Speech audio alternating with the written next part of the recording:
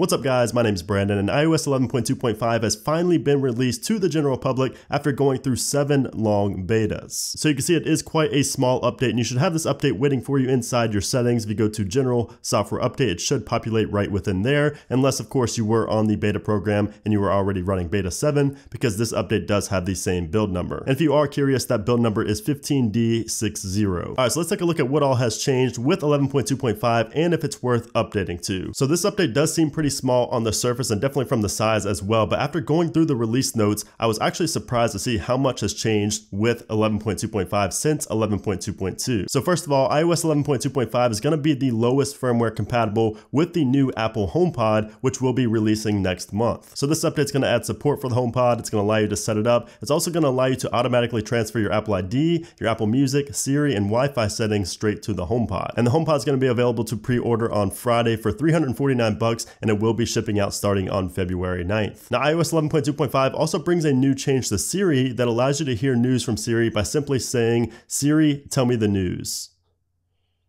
And you can see it starts automatically playing right there in podcast. Another cool way to do this is by saying which category you want to hear news from. So if you go ahead and ask Siri, "Siri, play sports news."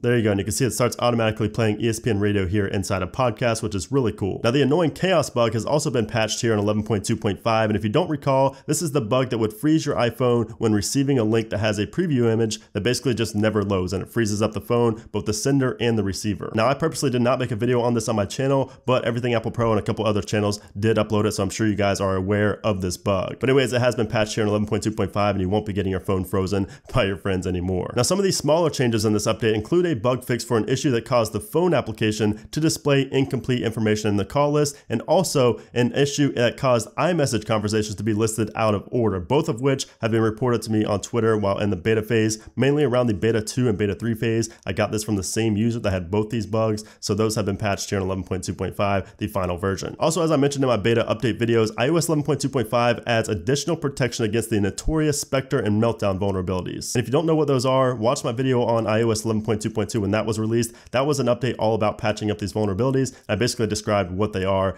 kind of in depth in that video. So go ahead and watch that one. That is linked in the cards right now. Now, speaking of vulnerabilities, the security notes for iOS 11.2.5 are pretty interesting. And you can see here that there are a lot of bugs fixed, but take a look at how many kernel bugs were present all the way up to iOS 11.2.2. So that is pretty good to see if you are into jailbreaking, but I don't think that this means an exploit is coming soon or anything like that, but it is interesting to see, especially for those interested in jailbreaking. Now, as for the battery life, it has been great here on my iPhone 8 Plus. I can't say that you're going to notice a big bump in battery, but it does seem to last a little bit longer than it did on 11.2.2. On the performance side, it does seem about the same as 11.2.2. I haven't really been able to notice any big difference, but it does run pretty smooth. Definitely no complaints here. I have not had any random reboots or freezes or anything like that on 11.2.5, so that's always good to know. So that is pretty much it for iOS 11.2.5. Definitely a must update unless you are, of course, holding out for a jailbreak. Definitely go ahead and update to this if you're not looking for a jailbreak, as it does, again, further protect against Spectre and Meltdown. We have the chaos message bug patched. If you're planning on getting a HomePod, you definitely need 11.2.5 to even set it up. We have a little bit better battery life and great performance as well. So definitely go ahead and check it out again if you are not interested in jailbreaking. But anyways, guys, that's pretty much it for this video. I hope you enjoyed it. If you did, make sure to give this video a thumbs up. Also, make sure to subscribe for a lot more iOS coverage. So thanks again for watching, guys, and I'll see you soon.